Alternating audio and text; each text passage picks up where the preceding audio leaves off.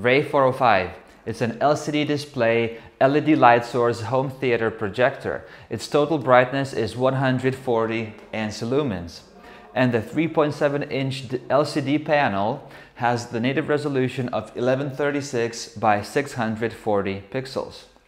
The embedded OS looks like this.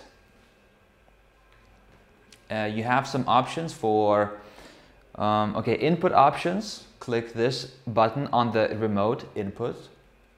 And then you have these options: USB, audio video input, then screencast, and HDMI input. Let's compare it with my hand. It's not too big. It's all white, but it has some patterns. On the top it has these striped patterns, and on the sides it has these grooves on all sides, but not the back side.